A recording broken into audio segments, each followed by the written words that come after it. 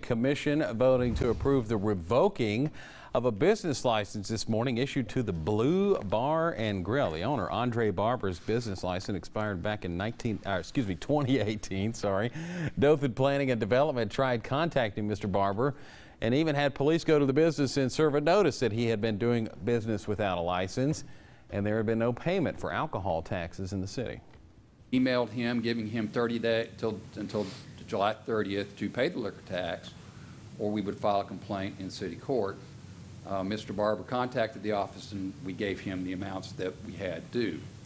The complaint was filed on the following Wednesday after he did not come in and pay or even contact us. The business is now closed, and it was requested that any new license issued to Mr. Barber is withheld until he pays the licenses and back taxes.